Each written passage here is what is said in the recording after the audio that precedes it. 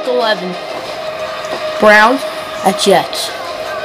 I've been excited for this game since the beginning of Season 2. The battle of Moses Cody and Dustin BARTEL. I've been excited for this for a while. In this episode, I'm going to give a little preview to that game. The second pick. In the 2017 NFL Draft, Cleveland Browns select Moses Cody, quarterback, Georgia.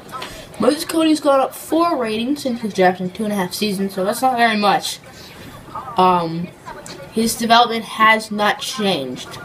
If you look at his awards, he's only made the Pro Bowl once, which, I mean, it was fine. I mean, that's like his only award other than he was drafted. Obviously, he was injured, and we made the Super Bowl. So, those are 2 reasons why he couldn't play. But he's never won Offensive Player of the Week. He's never won Best Quarterback of the Year, or anything like that. Dustin BARTEL's won a lot of stuff. If you look at his career stats, his rating has gone up just a little bit each year. His touchdown to interceptions ratio is a bit better each year. The completion percentage, that's been the big issue since he was drafted. And that he's not mobile. Take all those rushing yards. He has 23 in his career. He's none this year. Not as bad as his rookie year. Yards per game, a little less than last year. But I think Moses Cody's really improving. Take a look at his season stats. Completion percentage, he's thrown over 50% 4 times. And all those times he's thrown over 60. But 4 times, that's ridiculous. This game, he barely played with 20%. But still, it's kind of ridiculous. Those games, he has 8 touchdowns, 4 interceptions, which is about his same ratio. Generally, this one, he has 4 interceptions, 8, and 9 touchdowns. So he has more touchdowns, not completing passes. Yards, he definitely has more yards with completions. So maybe David Johnson just gets touchdowns those games. We're going to have to give him a big payday next year, but someone else is going to want a bigger payday here to talk about in a minute. In a minute, meaning like right now. With the 10th pick in the 2017 NFL Draft, the New York Jets selected Dustin BARTEL, quarterback, Georgia. Look at this dude. Moses Cody's gone up 4 ratings. BARTEL has gone up 14. It's ridiculous. Look at those stats. He had a good rookie year where he won Offensive Rookie of the Year.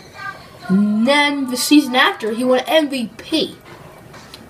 MVP as a second-year quarterback. And he was up there as a rookie. And then this year, his team hasn't done as well. He hasn't done as well either. His completion percentage has been better. Where's that? But this guy is just ridiculous. His season stats. Has he had any? That time he went 2 for 2. Completion percentage, he's never had under 60. 60 is a good game for Moses Cody. That is ridiculous. This was, oh wait, no, that was the worst game. Even though I feel like that was even worse because he threw less yards. He completed 77% of his passes. That makes sense. But this guy is he's thrown a touchdown pass every game except for one that he barely played. This one he threw 5 touchdowns, 0 picks. Let's take a look at awards. First, contract and skills. He's gonna get a big payday. That's what I was talking about. He's gonna get a big payday. But let's look at all these awards. He made the Pro Bowl twice. He won Offensive Player of the Week once. He won the Offensive Rookie of the Year, MVP last year, Offensive Player of the Year last year, and Best Quarterback last year. This guy is ridiculous. Ridiculous. But let's compare Moses Cody's and Dustin BARTEL's teams. By the way, Moses Cody is one thing that Dustin BARTEL doesn't. A Super Bowl ring. Even though Moses Cody never played in that game because he was injured, he still has a ring. And Dustin BARTEL, you don't, because you stink. Let's take a look at the Brown stats, the Jet stats, and the league stats. Moses Cody, 3rd in the NFL passing yards. You already saw the stats, unless you fast-forwarded. David Johnson, he's having a really good year.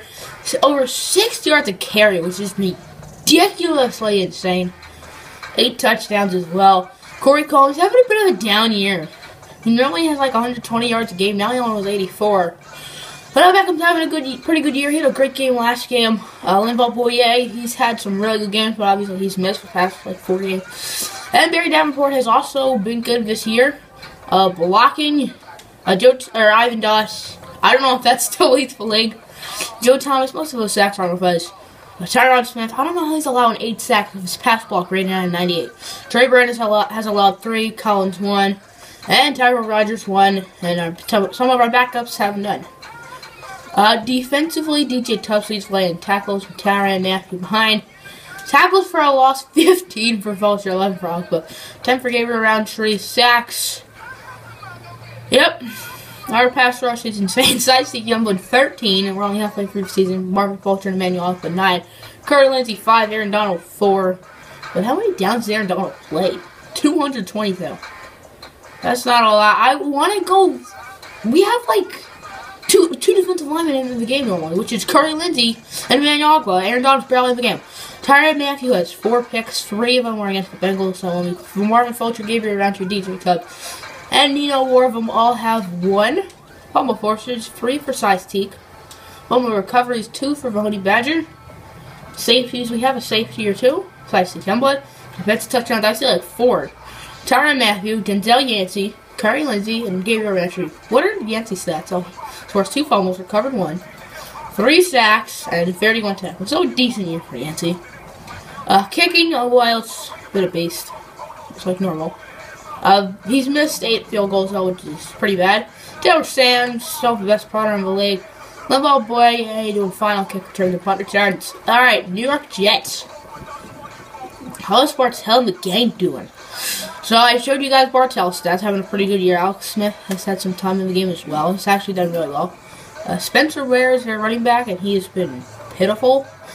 Just over 3 yards a carry. It's pretty trash. Receiving Kenny Cobb, who we were considering.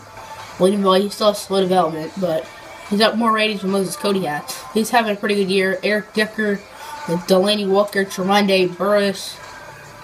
Those are some of the main receivers. Their offensive line is phenomenal. Corey Robinson's allowed 7 sacks, Clady 2, Shell 1. How? How do they do it? Is Shaq Mason on their team? Huh. But how do they do it? Our offensive line has all 80 and above. But how come they're allowing all these sacks? Jake Ryan, well, I mean, they're going to probably get sacked like 10 times next week, which is the amount of sacks that Bartel has been all year. Anyway, Jake Ryan leads away in tackles for a loss. 11 for Mo Wilk. Sacks, 5.5 for Sheldon Richardson. Picks, only 4. 1 for Jake Ryan, Calvin Pryor, Nick Virgil, and Aaron Colvin. Fumble forces, we have to go fast here. 2 for Virgil and Curtis Drummond. Recoveries, 2 for Curtis Drummond. Any defensive touchdowns, Curtis Drummond is the only one. So, let's look at the league stats. Who's leading the way and stuff, and other stuff. Last year, before I had YouTube, I did a Vikings franchise, and it was so awesome because I just had to move 1 scroll to the NFL. But Blake Bortles leads the league in yards, Aaron Rodgers, Moses Cody, Tony Romo, AJ McCarron, Alex Credited, Seth Skelton, Andy Dalton. Touchdowns, Tony Romo, still doing work. He's an 85 overall, with confidence. Interceptions, 13 for Famous Jameis, 12 for Crediton, 10 for McCarron, Bridgewater, and Matty Stafford, best quarterback in the NFL. Yards per game, Bartles, Rodgers, Cody, etc. Completion percentage of guys who are starters, Andy Dalton and Bartel, Zach McGraw, Jared Goff, he's having a good year. Sacks, Andy Dalton, Luck, Carey, Moses Cody in 4th. And Dustin Bartel is way down here. Wait, Jake Coker is quarterback for the Cardinals? What? What? Jake Coker is the Cardinals quarterback. 13 times, okay. So, Ezekiel Elliott, much as I hate to say it, is destroying opponents. Then David Johnson. Then Antoine Bernard, Jamal Charles, and Sean McCoy. Right off the top 5 touchdowns, 12 for Antoine Bernard. Zeke. He has not fumbled it once either. Jamal Charles has 5 times. Longest run of the season, 78 yards from Stephon Haywood. Then Le'Veon, then Zeke. David Johnson's longest with 70. Receiving, Bernard Britton leads in catches. He's an 80 overall. Allen Hurns, Gronk, Tavon Austin, Aaron Ward. All up there. Yards is currently Aaron Ward. Aaron Ward's a beast. Yards per game is, of course, Linval, a.k.a. Flash. Boy, I made up straw poll. Guys should definitely vote. Favorite Browns player. I put all the starters in. I put Lineal instead of Linval. I put an E instead of a V by accident. So yeah. I haven't got any votes yet as of Wednesday the 15th that morning. So maybe it'll change. Sacks 16 allowed by Reggie Traylor and Cameron Fleming. 15 Fisher, Costanzo, and Trey Serensey. Defensively, Bobby Wagner leads in tackles. Trevathan, Jamie Collins. Sacks 13.5 for Von Miller. Slicetic has 13, so he's in second. Then Joey Bosa. Joey Bosa's teammate Corey Lujek, Justin Houston, and Olivier Vernal 10 or more. Interception 6 for David Anderson. It's ridiculous. Joe Hayden, Mario Sanders, Demarius Randall, and the Honey Badger have 4. Forced fumbles, 3 for John Simon, Sean Payton, Alec Ogletree, and Vernon Butler. Fumble recoveries, 2, John Simon, Daryl Worley, and Max Bulla. Offensive touchdowns, 1 for Christian Kirksey, David Emerson. A bunch of other guys too. Oh, there's only like 7. Not like 7, but who's playing the most downs on defense? Clayton Gators of the Arizona Cardinals, kicking, what is that for most field goals made? Bartel Aguayo, good to see. Completion percentage. The field goal percentage is probably down there. The longest is probably number 1. Justin Tucker kicked a 60-yarder. Extra points. Not as bad as Matt Prater, even though Matt Prater's a GOAT. Alright, field goals from 50 or more. Aguayo's is 6 for 9. Dang. Dang, Aguayo. Man, Aguayo is a beast. Punting, Taylor Sams. Very high up there in yards. Her average yards per punt. It's not a word, so I have to go really fast here because we don't have all day. MVP currently going to Zeke. David Johnson at the beginning of the award races was in second. Now he's in 5th. Size Teak in 9th. Alright, now Coach of the Year. I believe it's probably Jason Garrett. Yep. Harbaugh in 3rd. Jim Harbaugh. Offensive Player of the Year in the AFC, David Johnson. Defensive Ball. I don't know how Size Teak's in 4th. Yet he's 9th in the MVP race. That's kind of stupid. James Spearman, Offensive Rookie of the Year. Israel Becton in 4th. Gabriel Buller. Our backup quarterback in 6th. Defensive Rookie of the Year, Carly Mario Sanders. Denzel Yancey is in 5th. Quarterback Justin Bartel. Moses Cody in 5th. That's running back Big D. That's wide receiver Aaron Ward, Odell Beckham in 3rd. Corey Coleman in 6th. DeBerry Davenport in 7th. From Boye in 8th. 4 Brown. Best offensive lineman Tyron Smith. Not been the case. Joe Thomas second best. Not been the case. Tyrell Rogers has been really good. So is Trey Brandon. So is Lyle Collins. Best defensive lineman Joey Bosa. Eddie Brown, Emmanuel Ogba in 8th. Best linebacker Size Teaks in 2nd. I hope Size Teaks gets Defensive Player of the Year. One of these awards so he gets Superstar Development. That would be lovely.